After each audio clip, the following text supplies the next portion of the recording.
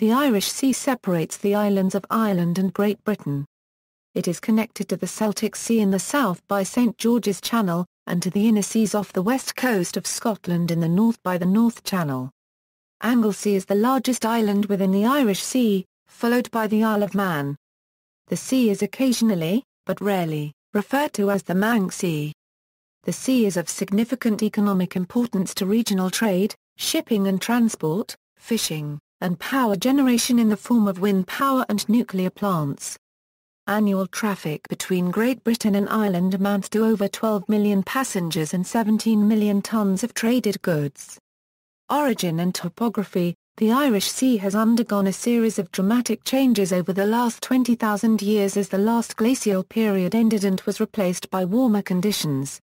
At the height of the glaciation, the central part of the modern sea was probably a long freshwater lake. As the ice retreated 10,000 years ago, the lake reconnected to the sea, becoming brackish and then fully saline once again. The International Hydrographic Organization defines the limits of the Irish Sea as follows. On the north, the southern limit of the Scottish Seas, or inner seas off the west coast of Scotland, defined as a line joining the south extreme of the Mull of Galloway in Scotland and Ballintyn Point in Ireland. On the south, a line joining St David's Head to Carnsall Point. It is connected to the North Atlantic at both its northern and southern ends. To the north, the connection is through the North Channel between Scotland and Northern Ireland and the Manx Sea. The southern end is linked to the Atlantic through the St George's Channel between southeastern Ireland and Pembrokeshire in Wales, and the Celtic Sea. The Irish Sea is composed of a deeper channel about 300 km long and 50 km wide on its western side and shallower embayments to the east. The western channel's depth ranges from 80 meters up to 275 m in the Beaufort's Dyke in the North Channel. The main embayments are Cardigan Bay in the south and the waters to the east of the Isle of Man are less than 50 m deep. The sea has a total water volume of 2,430 km 80% of which is to the west of the Isle of Man, and a surface area of 47,000 km 2. The largest sandbanks are the Bahama and King William Banks to the east and north of the Isle of Man, and Buckish Bank, Codling Bank, Arklow Bank and Blackwater Bank near the coast of Ireland. The Irish Sea, at its greatest width, is 200 km and narrows to 75 km. Shipping. Unlike Great Britain, Ireland has no tunnel or bridge connection to continental Europe. Thus the vast majority of heavy goods trade is done by sea. Northern Ireland ports handle 10 million tons of goods trade with Great Britain annually, while ports in the Republic of Ireland handle 7.6 million tons, representing 50% and 40% respectively of total trade by weight. The Port of Liverpool handles 32 million tons of cargo and 734,000 passengers a year. Holyhead Port handles most of the passenger traffic from Dublin and Anglesey ports, as well as 3.3 million tons of freight. Ports in the Republic handle 3,600,000 travellers crossing the sea each year, amounting to 92% of all Irish sea travel. This has been steadily dropping for a number of years, probably as a result of low-cost airlines. Ferry connections from Great Britain to Ireland across the Irish Sea include the routes from Swansea to Cork, Fishguard and Pembroke to Rosslare, Holyhead to Anglesey, Holyhead to Dublin, Cairnryan to Belfast and Larne to Cairnryan. There is also a connection between Liverpool and Belfast via the Isle of Man or direct from Birkenhead. The world's largest car ferry, Ulysses, is operated by Irish Ferries on the Dublin Port Holyhead route. Stannard Line also operates between Britain and Ireland. The Port of Barrow and Furness, despite being one of Britain's largest shipbuilding centres and being home to the United Kingdom's only submarine building complex, is only a minor port. Irish Sea is also the name of one of the BBC's shipping forecast areas defined by the coordinates 54 degree 50 euro squared N05 degree 05 euro squared W, 54 degree 45 euro squared N05 degree 45 euro squared W, 52 degree 30 euro squared N06 degree 15 euro squared W, 52 degree 00 euro squared N05 degree 05 euro squared W, During World War I, the Irish Sea became known as U-Boat Alley, because the U-boats moved their emphasis from the Atlantic to the Irish Sea after the United States entered the war in 1917. See also, transport in Ireland, transport in the United Kingdom, transport on the Isle of Man. Geography. The Irish Sea has coasts on the Republic of Ireland, all four constituent countries of the United Kingdom, and the Isle of Man. Cities and towns equals. Below is a list of cities and towns around the Irish Sea coasts in order of size. Islands equals. The Irish Sea lies between the islands of Ireland and Great Britain. Listed below are islands in the Irish Sea which are over 1 km² in area, or which have a permanent population. Anglesey is almost attached to Holy Island. Holy Island is included separately. Environment. Biodiversity equals. The most accessible and possibly the greatest wildlife resource of the Irish Sea lies in its estuaries, particularly the Dee Estuary, the Mersey Estuary, the Ribble Estuary, Morecambe Bay, the Solway Firth, Loch Ryan, the Firth of Clyde, Belfast Loch, Strangeford Loch, Carlingford Loch, Dundalk Bay, Dublin Bay and Wexford Harbour. However, a lot of wildlife also depends on the cliffs, salt marshes and sand dunes of the adjoining shores, the seabed and the open sea itself. The information on the invertebrates of the seabed of the Irish Sea is rather patchy because it is difficult to survey such a large area, where underwater visibility is often poor and information often depends upon looking at material brought up from the seabed and mechanical grabs. However, the groupings of animals present depend to a large extent on whether the seabed is composed of rock, boulders, gravel, sand, mud or even peat. In the soft sediments 7 types of community have been provisionally identified, variously dominated by brittle stars, sea urchins, worms, mussels, tellins, furrow shells, and tower shells. Parts of the bed of the Irish Sea are very rich in wildlife. The seabed southwest of the Isle of Man is particularly noted for its rarities and diversity, as are the horse mussel beds of Strangeford Loch. Scallops and queen scallops are found in more gravelly areas. In the estuaries, where the bed is more sandy or muddy, the number of species is smaller but the size of their populations is larger. Brown shrimp, cockles and edible mussels support local fisheries in Morecambe Bay and the Dee Estuary, and the estuaries are also important as nurseries for flatfish, herring and sea bass. Muddy seabeds in deeper waters are home to populations of the Dublin Bay prawn, also known as scampi. The open sea is a complex habitat in its own right. It exists in 3 spatial dimensions and also varies over time and tide. For example, where fresh water flows into the Irish Sea in river estuaries, its influence can extend far offshore as the fresh water is lighter and floats on top of the much larger body of salt water until wind and temperature changes mix it in. Similarly, warmer water is less dense and seawater warmed in the intertidal zone may float on the colder offshore water. The amount of light penetrating the seawater also varies with depth and turbidity. This leads to differing populations of plankton in different parts of the sea and varying communities of animals that feed on these populations. However, increasing seasonal storminess leads to greater mixing of water and tends to break down these divisions, which are more apparent when the weather is calm for long periods. Plankton includes bacteria, plants and animals that drift in the sea. Most are microscopic, but some, such as the various species of jellyfish and sea gooseberry, can be much bigger. Diatoms and dinoflagellates dominate the phytoplankton. Although they are microscopic plants, diatoms have hard shells and dinoflagellates have little tails that propel them through the water. Phytoplankton populations in the Irish Sea have a spring bloom every April and May, when the seawater is generally at its greenest. Crustaceans, especially copepods, dominate the zooplankton.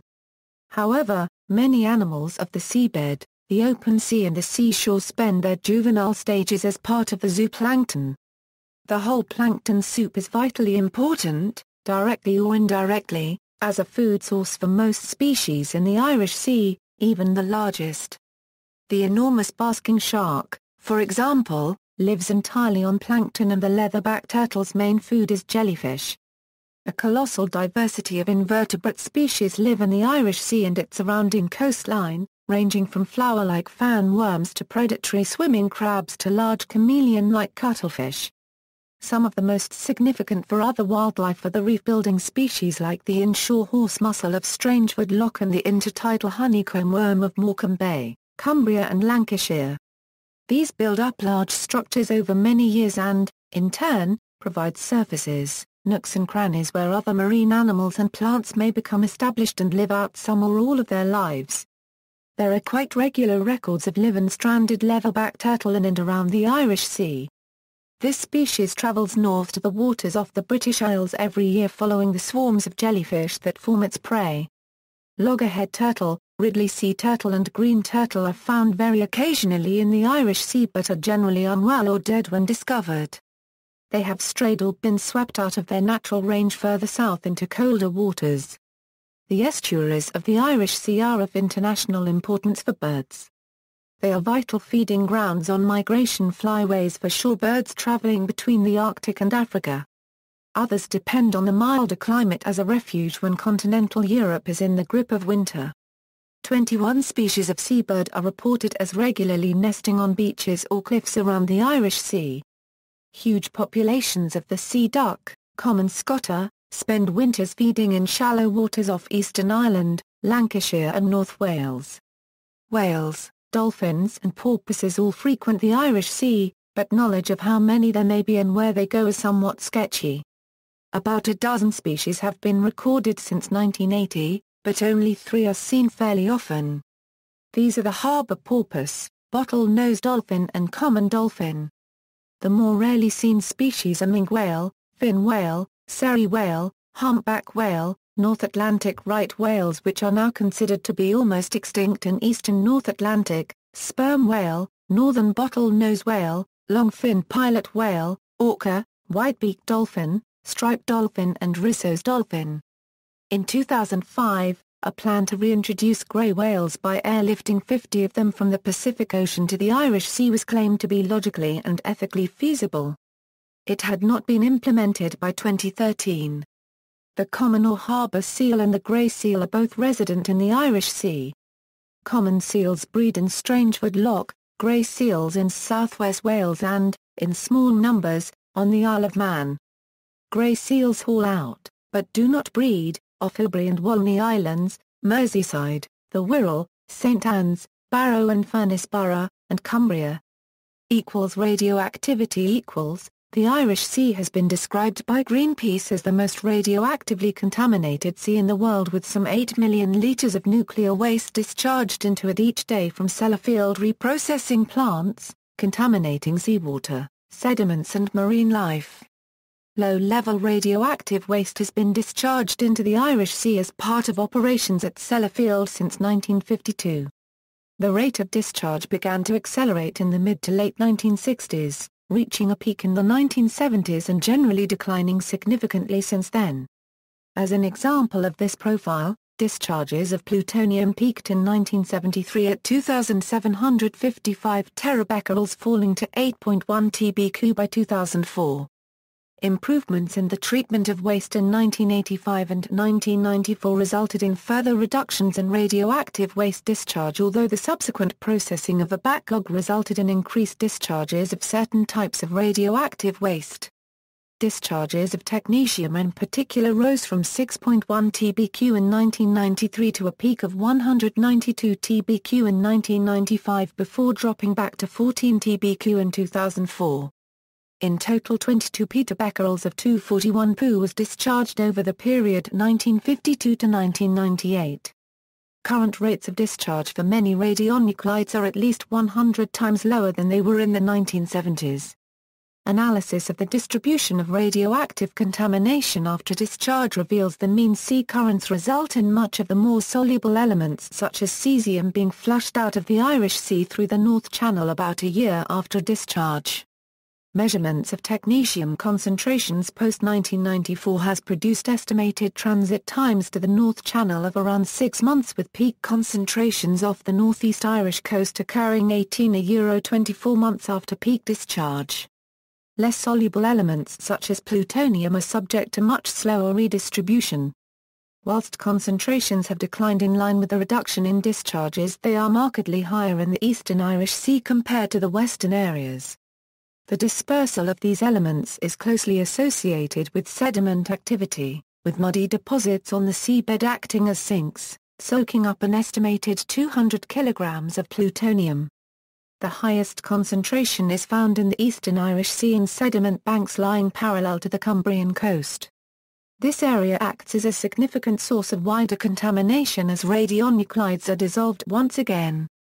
Studies have revealed that 80% of current seawater contamination by cesium is sourced from sediment banks, whilst plutonium levels in the western sediment banks between the Isle of Man and the Irish coast are being maintained by contamination redistributed from the eastern sediment banks.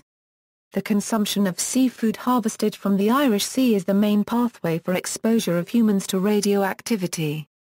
The Environmental Monitoring Report for the period 2003 to 2005 published by the Radiological Protection Institute of Ireland reported that in 2005 average quantities of radioactive contamination found in seafood ranged from less than 1 becquerel per kilogram for fish to under 44 becquerels per kilogram for mussels. Doses of man-made radioactivity received by the heaviest consumers of seafood in Ireland in 2005 was 1.10 micron sievert. This compares with the corresponding dosage of radioactivity naturally occurring in the seafood consumed by this group of 148 micron sievert and a total average dosage in Ireland from all sources of 3,620 micron sievert. In terms of risk to this group, heavy consumption of seafood generates a 1 in 18 million chance of causing cancer. The general risk of contracting cancer in Ireland is 1 in 522. In the UK, the heavier seafood consumers in Cumbria received a radioactive dosage attributable to Sellafield discharges of 220 micron sievert in 2005. This compares to average annual dose of naturally sourced radiation received in the UK of 2,230 micron sievert. Oil and gas exploration East Irish Sea Basin with 210 billion cubic meters of natural gas and 176 million barrels of petroleum estimated by the field operators as initially recoverable hydrocarbon reserves from 8 producing fields. The East Irish Sea Basin is at a mature exploration phase. Early Nemurian basinal mudstones are the source rocks for these hydrocarbons. Production from all fields is from fault-bounded traps of the Lower Triassic Formation, principally the Aeolian Sherwood Sandstone Reservoir, top-sealed by Younger Triassic continental mudstones and evaporites. Future mineral exploration will initially concentrate on extending this play, but there remains largely untested potential also for gas and oil within widespread Carboniferous fluvial sandstone reservoirs. This play requires intraformational mudstone seal units to be present, as there is no top seal for reservoirs subcropping the regional base Permian unconformity in the east of the basin, and Carboniferous strata crop out at the seabed in the west. Carnarvon Bay Basin The Carnarvon Bay Basin contains up to 7 cubic kilometers of Permian and Triassic in rift sediments in an asymmetrical graben that is bounded to the north and south by lower Paleozoic massifs. Only 2 exploration wells have been drilled so far, and there remain numerous undrilled targets in tilted fault block plays. As in the East Irish Sea Basin, the principal target reservoir is the Lower Triassic, Sherwood Sandstone, top-sealed by Younger Triassic mudstones and evaporites. Wells in the Irish sector to the west have demonstrated that pre-rift, Westphalian coal measures are excellent hydrocarbon source rocks, and are at peak maturity for gas generation. Seismic profiles clearly image these strata continuing beneath a basal Permian unconformity into at least the western part of the Carnarvon Bay Basin. The timing of gas generation presents the greatest exploration risk. Maximum burial of, and primary gas migration from, the source rocks could have terminated as early as the Jurassic, whereas many of the tilted fault blocks were reactivated or created during Paleogene inversion of the basin. However, it is also possible that a secondary gas charge occurred during regional heating associated with intrusion of Paleogene dikes, such as those that crop out nearby on the coastline of North Wales. have invoked this second phase of Paleogene hydrocarbon generation as an important factor in the charging of the East Irish Sea Basin's oil and gas fields. It is not clear as yet whether aeromagnetic anomalies in the southeast of Carnarvon Bay are imaging a continuation of the dike swarm into this area too, or whether they are instead associated with deeply buried Permians in rift volcanics. Alternatively, the fault block traps could have been recharged by exsolution of methane from formation brines as a direct result of the tertiary uplift. The Cardigan Bay Basin The Cardigan Bay Basin forms a continuation into British waters of Ireland's North Celtic Sea basin, which has two producing gas fields. The basin comprises a southeasterly deepening half-graben near the Welsh coastline, although its internal structure becomes increasingly complex towards the southwest. Permian to Triassic, Rift sediments within the basin are less than 3 km thick and are overlain by up to 4 km of Jurassic strata, and locally also by up to 2 km of Paleogene fluviodeltaic sediments. The basin has a proven petroleum system, with potentially producible gas reserves at the Dragon discovery near the UK ROI median line, and oil shows in a further 3 wells. The Cardigan Bay Basin contains multiple reservoir targets, which include the Lower Triassic, Middle Jurassic shallow marine sandstones and limestone, and Upper Jurassic fluvial sandstone, the reservoir for the Dragon discovery. The most likely hydrocarbon source rocks are early Jurassic marine mudstones. These are fully mature for oil generation in the west of the British sector, and are mature for gas generation nearby in the Irish sector. Gas-prone, Westphalian pre-rift cold measures may also be present at depth locally. The Cardigan Bay Basin was subjected to 2 tertiary phases of compressive uplift, whereas maximum burial that terminated primary hydrocarbon generation was probably around the end of the Cretaceous, or earlier if Cretaceous strata, now missing, were never deposited in the basin. Despite the tertiary structuration, the Dragon discovery has proved that potentially commercial volumes of hydrocarbons were retained at least locally in Cardigan Bay. In addition to undrilled structural traps, the basin contains untested potential for stratigraphic entrapment of hydrocarbons near some sedimentary faults, especially in the Middle Jurassic section. Liverpool Bay The Liverpool Bay development is BHP Billiton Petroleum's largest operated asset. It comprises the integrated development of 5 offshore oil and gas fields in the Irish Sea: Douglas Oil Field, Hamilton Gas Field, Hamilton North Gas Field, Hamilton East Gas Field, Lennox Oil and Gas Field. Oil is produced from the Lennox and Douglas fields. It is then treated at the Douglas complex and piped 17 km to an oil storage barge ready for export by tankers. Gas is produced from the Hamilton, Hamilton North and Hamilton East reservoirs. After initial processing at the Douglas complex, the gas is piped by subsea pipeline to the point of air gas terminal for further processing. The gas is then sent by onshore pipeline to PowerGen's combined cycle gas turbine power station at Connors Quay. PowerGen is the sole purchaser of gas from the Liverpool Bay development.